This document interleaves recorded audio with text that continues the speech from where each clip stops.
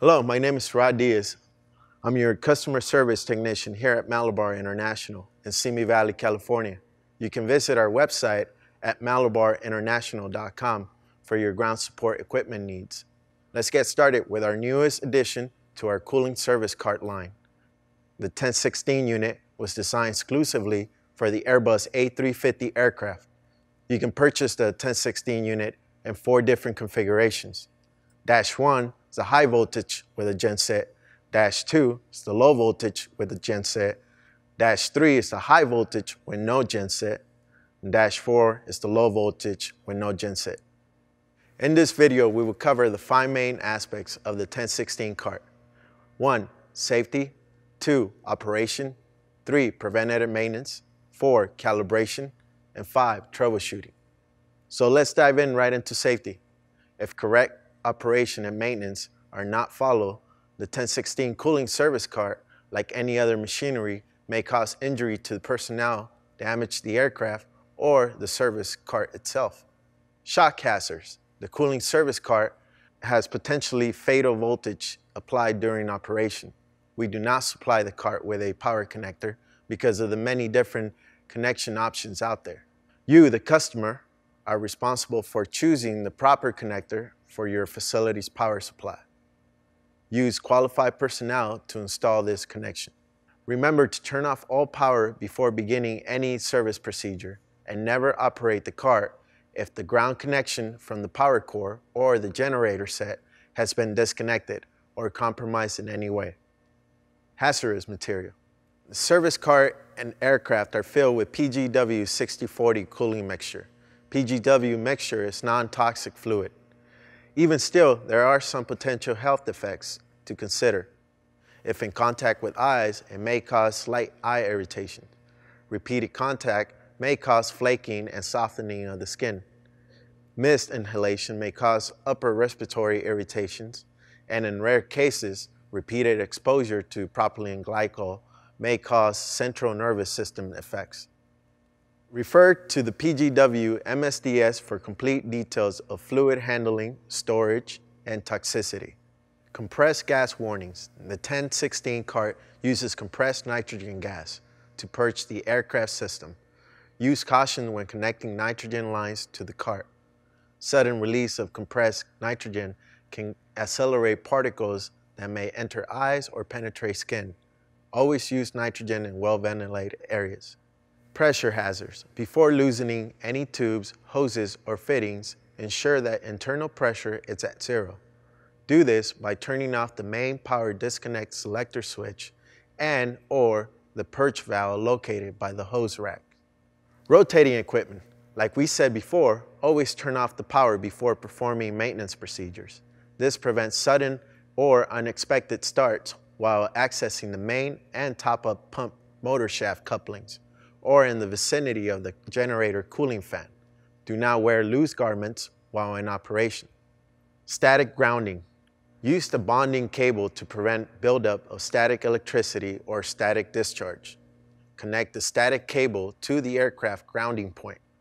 Safety devices. The 1016 cart has several safety devices for the purpose of safeguarding personnel and equipment.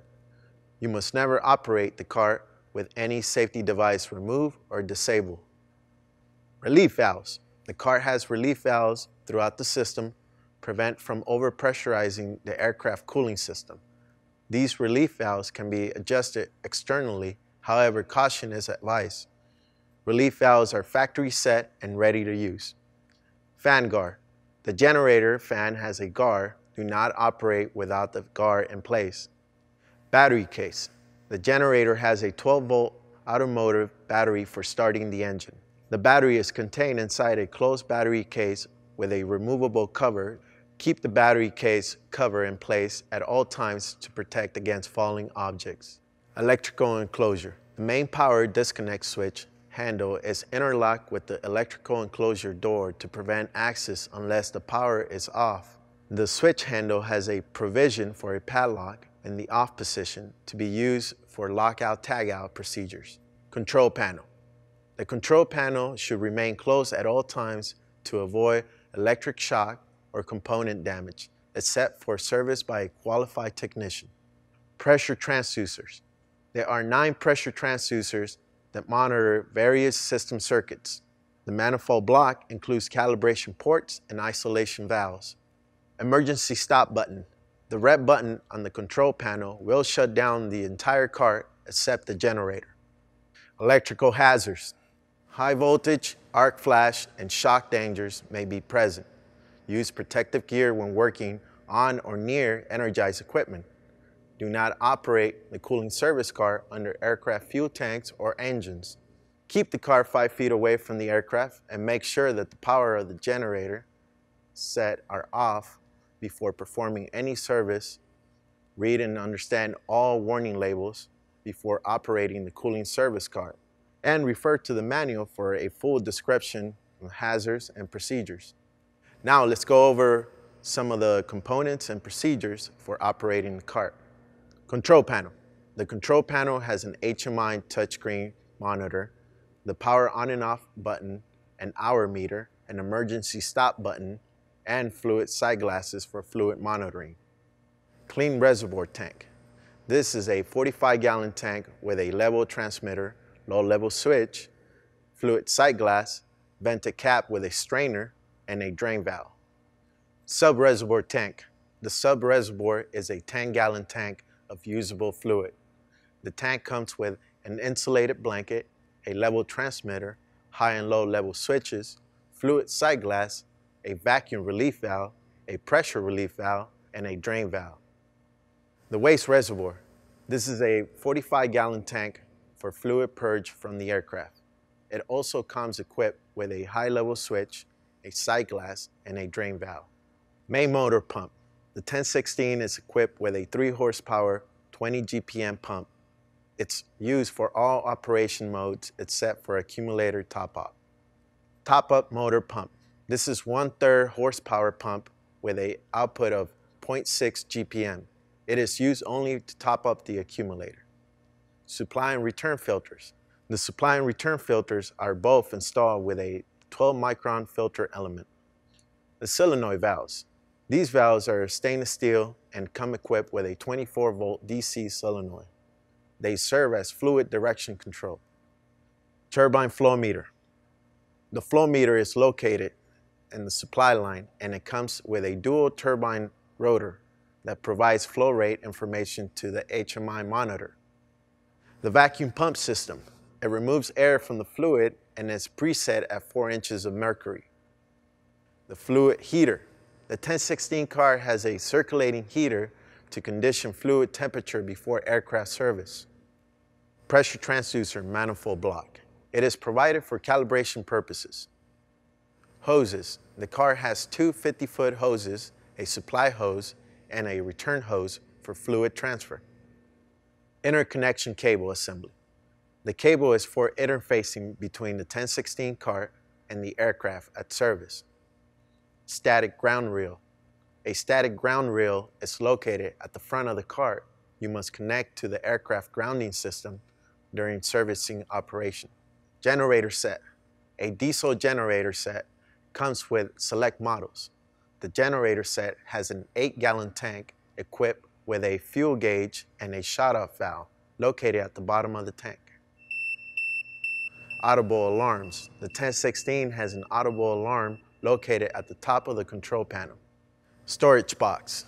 A storage box that includes a pocket pH meter and a drain tube. The nitrogen port. This port is for connecting nitrogen source to the cart. Nitrogen is used in the draining of the aircraft coolant and draining the service cart hoses. Electrical enclosure. An electrical enclosure houses the main power distribution. Here you can find your main disconnect switch and a green indicator light signaling the car is on and in warm-up mode. Warm-up is only required if the temperature is -10 degrees Fahrenheit or lower. While in warm-up mode, you will not be able to operate the cooling service cart. Startup and operation. In this section, we will talk about how to set up and use your 1016 cooling cart for the Airbus A350. The 1016 cooling cart was designed to fill, drain, and top off the Airbus A350 aircraft's supplemental cooling system loops. The car has internal preconditioned fluid modes to ensure proper fluid delivery to the aircraft. First and foremost, cart positioning is very important. The 1016 cooling service cart must be located 5 feet away from the aircraft. The cart comes with a 100-foot power cord to connect to facility's power supply or use the generator set. Before servicing the aircraft, the cooling service cart must be operated in a runaround mode to remove all air from the hoses. To do this, the hoses must be completely uncoiled from the hose rack and connected together. Turn on the cart. Turn the power disconnect selector switch to electric if using facility-provided power, or choose diesel to use the generator power. If diesel is selected, the generator must be turned on first. To start the generator, first open up the fuel valve at the bottom of the fuel tank. Second, on the generator controller, press auto and then press start. The engine should start. Allow approximately 2 minutes for the engine to reach operating temperatures before powering on the cart.